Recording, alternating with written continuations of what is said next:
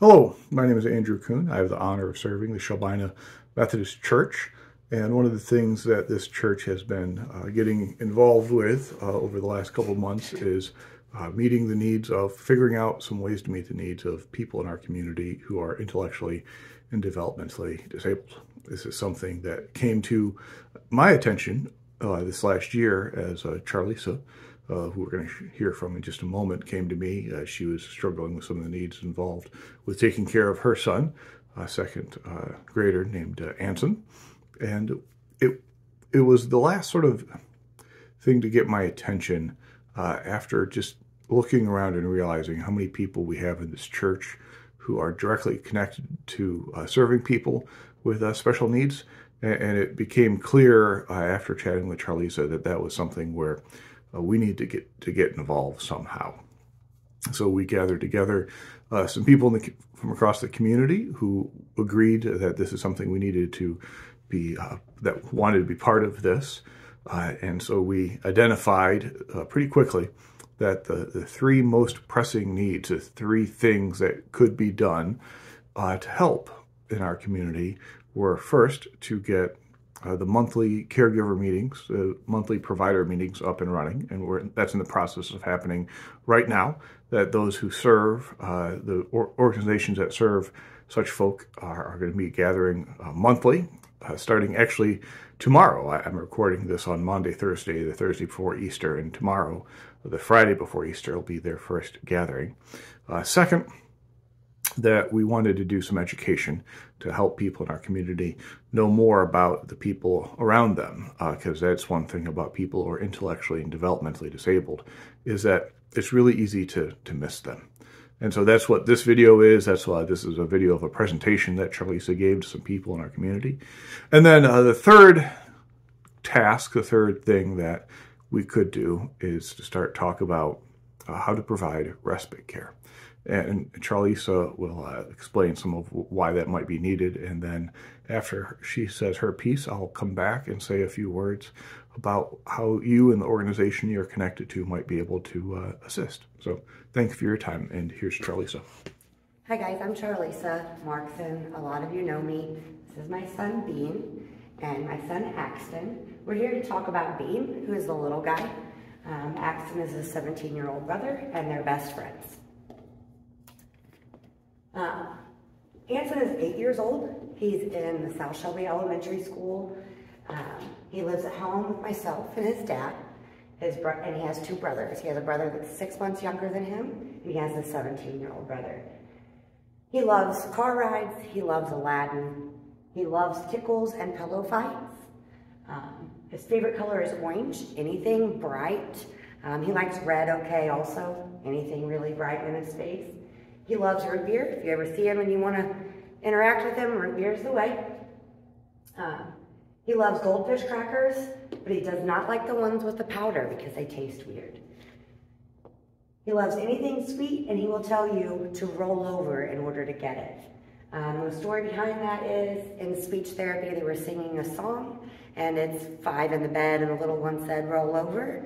Well, he finally said, roll over. When he did that, I took him around to all the teachers, and they had him do it for each teacher, and each teacher gave him a Tootsie Roll. So now he thinks that that's how he gets what he wants, is by telling you to roll over. He was diagnosed at 15 months old with autism spectrum disorder, or ASD. He's considered severe nonverbal, which means that he has very minimal vocabulary, and what he does have, you have to pretty well know what you're listening for. He was given the diagnosis of ADHD, or attention deficit hyperactivity disorder.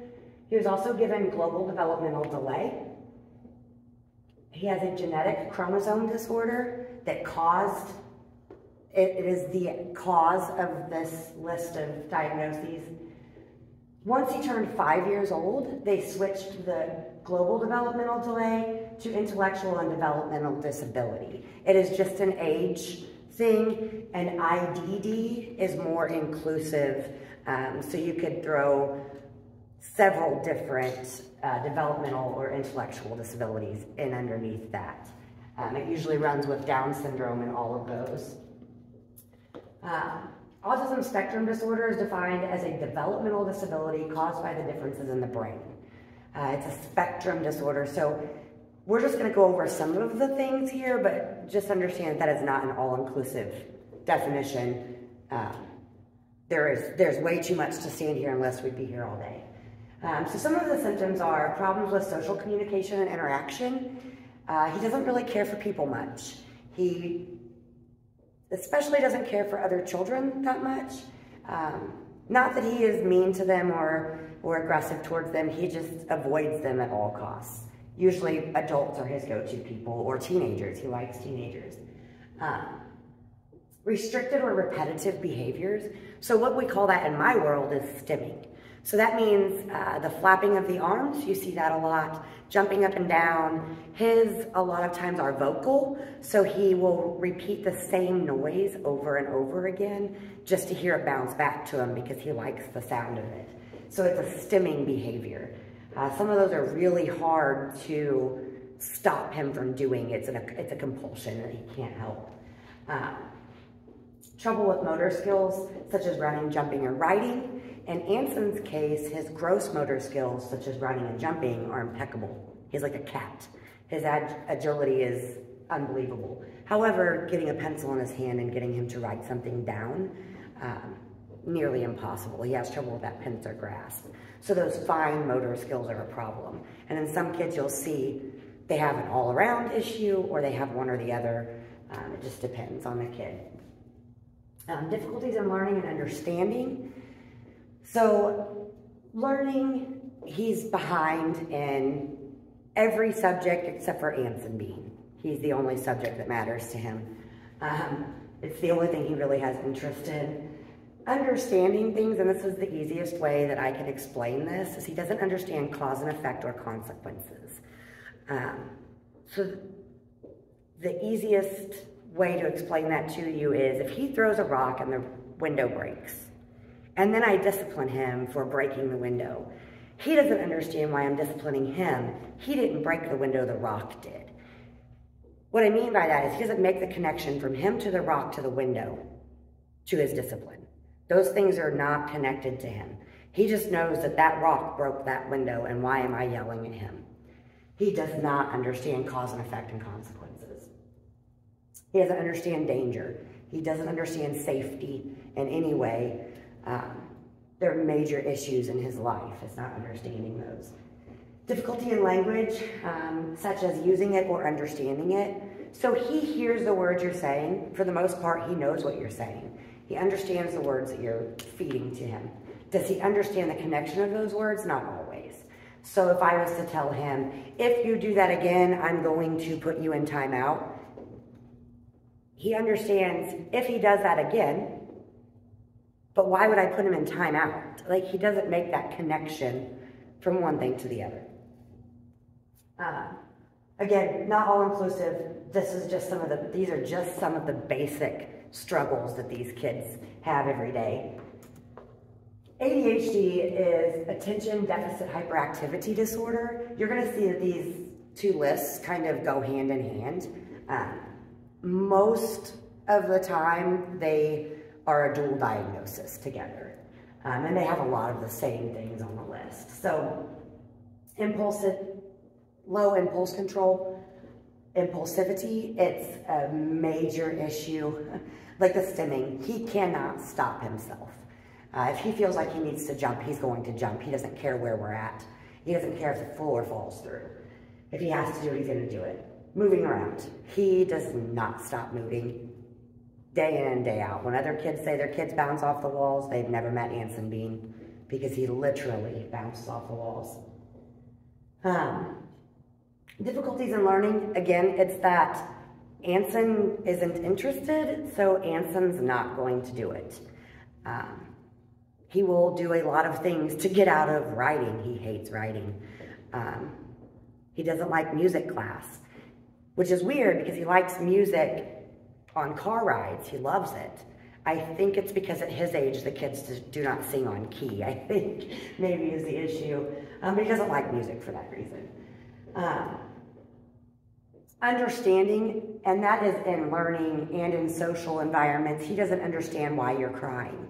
He has learned that if someone is crying that they need to be loved, but he doesn't understand why they're crying. Even if it's right in front of his face, he doesn't understand. Again, with ADHD, that cause and effect, it just doesn't, he doesn't grasp that. His brain just doesn't understand it. Obsessiveness. Lately, we've had a big problem with him walking by a crack on the ground, and he has to turn around and go touch it. The other new thing is he wants to touch toes. Your toes, not his toes. Somebody's toes.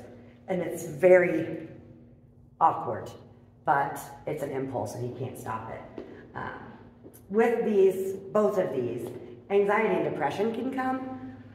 With Anson, it's more anxiety. He doesn't like to come into new places. He doesn't like to do new things. He likes to know what's going to happen. He needs to know what would happen. We live on a very rigid schedule at our house because that's the best thing for Anson. Global developmental delay. It is a significant delay in 2 or more domains of development. That could be in daily living, motor, cognitive, speech, language, personal or social skills.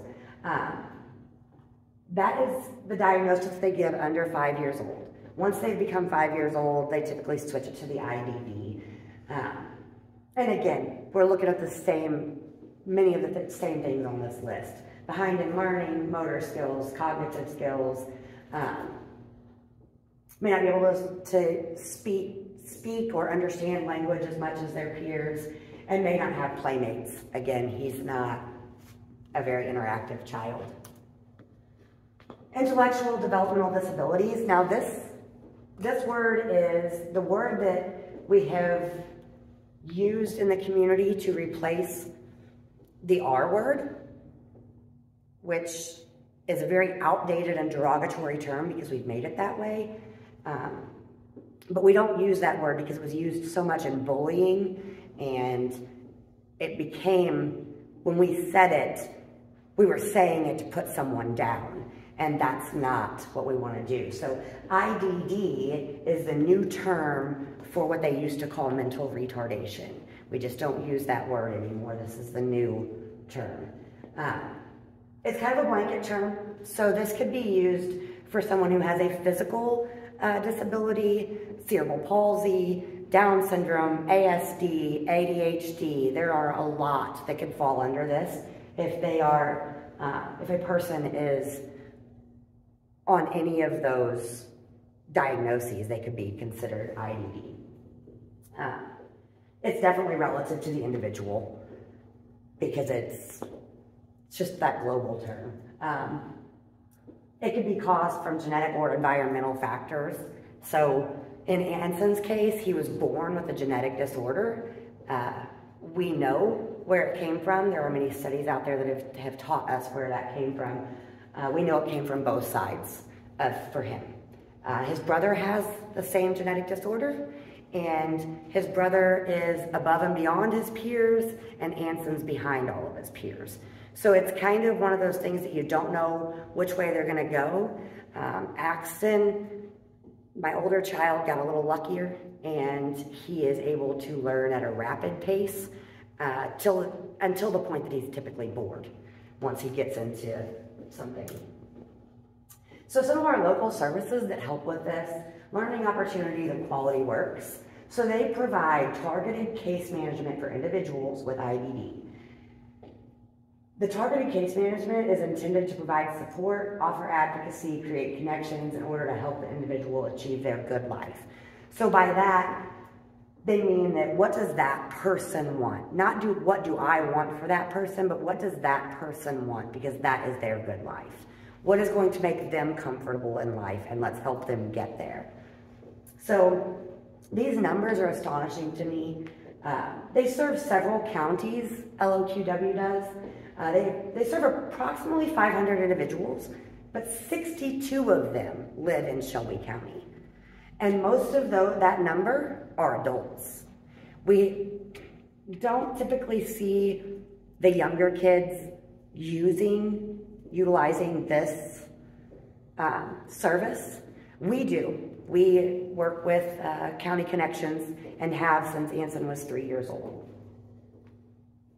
So that he started in this service at 3, and he can go until he's passed on. They will help him through his entire life. They will give me support. They will give him support. That's what they're there for. What I really think is awesome is here in Shelby County, 100% of these individuals live with family or independently. They do not live in a Department of Health funded home. That is a huge, it speaks volumes to the kind of people we have in our county. But we do have some individuals that they do not have family here. They're adults, they live on their own, and the only people they have are their case managers. So those people need our help just as much. 22% of Shelby County clients are receiving funded services, whether that's grants or state money or state funded services, they're using something, 22% of them. I think the numbers should probably be a little higher. A lot of the individuals in our community probably do not understand all of the services that are available, and that's part of what this is about. Shelby County school districts are a huge help. So we have approximately, I want to say this number is about 1,000 or so individuals in the Shelby County School District. And that's South and North Shelby. I think we're about 1,000 to 1,100 between the two of them. 100 students. We have 100 students in those two school districts that require extra help. Between the two schools, we employ anywhere from 15 to 20 paraprofessionals. Throughout that time, a paraprofessional is someone that does one-on-one with a child in need. In Anson's case, he has to have someone with him at all times. He cannot be left alone. He cannot be required to sit in a classroom 100% of the time and sit still. So he has someone with him all the time. We have a few of those out here at South Shelby that are one-on-one, and there's a few there in North Shelby that are one-on-one. The school districts offer a individualized education plan. So what that does is it gets the parents and the teachers and the administrators together as a team so that they can decide what is best for that child and what their goals are and how we reach them. So an IEP is done every year at the least, but IEPs can be, those meetings can happen anytime you want, anytime the parent wants to, or anytime the school wants to. They're not just limited to that one time a year, and a lot of people think that they are. So just know that they can be used anytime. The school system is a great support for us. Again, that IEP team, I know that I communicate with them outside of school hours and outside of school activities. We discuss a lot. If there are any concerns with Anson as far as health or behaviors, any of that, we speak a lot. And they're amazing people to help with Anson. So, a bit about respite care. Respite care is a service provided to help people to have the time they need to take care of some of the tasks that they cannot bring their loved one, the person struggling with ID and DD, intellectual and developmental disabilities, with them. And it might be as simple as grocery shopping or going to a doctor's appointment. This is something that we're thinking about offering once a month. We're thinking that we'll need volunteers to be here for that. We do need to find someone who will take point on doing the paperwork. It's not going to be a lot of paperwork, but there will be some paperwork. Every person who's going to show up and receive respite care, we're going to have to make sure we sit down with them ahead of time and understand what their needs are. And this is a way for us to love our neighbors. One of the great commandments, love God and love your neighbor. And we believe this is something that we need. And so if you have learned something from this video that has accomplished one of our tasks, and we appreciate your time. And if you are interested in being part of the effort to get respite care up and running in Shelby County, please let me know. Have a good day.